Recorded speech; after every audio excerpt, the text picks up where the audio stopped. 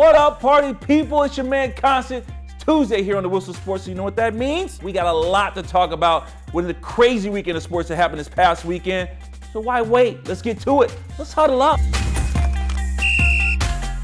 Now here on the Whistle, we like to start you off with some things that get the juices flowing in the comment section. So I'm gonna start you off with some of my top performers of this past weekend, followed by some guys that didn't quite cut the mustard. It's my studs and duds. My first stud award is a group award, and it goes to the Seattle Seahawks. Shouts out to Pete Carroll for actually having the guts to run a fake field goal. Now most teams, they lose it and they blame it on the special teams, but not in Seattle's case. They won it. Brandon Bostic heads up this week's duds. Look, we know it's not his fault they lost the game, but had you caught the ball, sir, the Packers would have been on the way to the Super Bowl. My next stud is a three-pack. That's right, three powerful running backs. Marshawn Lynch, LeGarrette Blount, and Eddie Lacy. My man Marshawn Lynch was shaking tacklers left and right. Lacy was showing off that spin move, and Blount smashed the Colts yet again. My next dud, Andrew Luck. Listen, I know you will be playing in a few Super Bowls eventually, but you didn't get it done against Brady this past Sunday. Give me your studs and duds for this week, right here in the comment section below.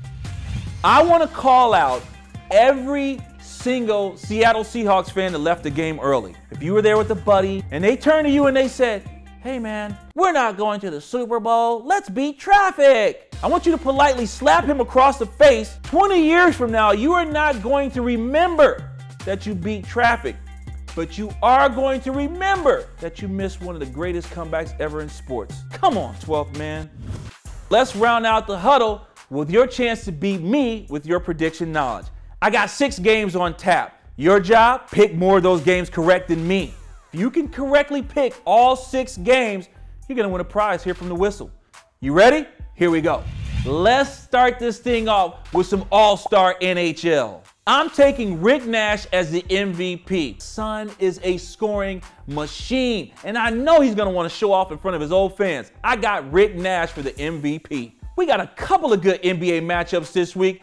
I'm gonna take the Rockets over the Warriors on Wednesday, and I'm taking the Spurs over the Bulls on Thursday. And in college hoops this weekend, I'm taking Kentucky to remain unbeaten with 2 more wins over Vanderbilt and South Carolina. Coach Calipari has these guys primed and tuned and will probably run the table this year. It is FA Cup time in England this weekend, and I'm gonna take the Wanderers to upset the mighty Liverpool. And finally, Winter X Games is upon us. How could I not take someone with the last name Gold to win in Winter X? So I'm gonna take Ariel Gold to win the snowboard super pipe event.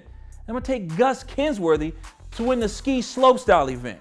I admit it, I got a soft spot for Gus. Say puppies in the Olympics. I'm gonna leave you guys with this little segment called Buzzer Beater. This is my own little Zen moment. Peyton Manning may retire, guys. He's getting basically a whole new team. The Broncos may not be as good next year as they were this year, so this may be the time for Peyton to bow out. Will Peyton Manning retire? Will he be back? Hit me up in the comments and let me know what you think. And hit us up on our social properties, because here at the Whistle Sports, we are talking sports 24/7, son. I'm out of here.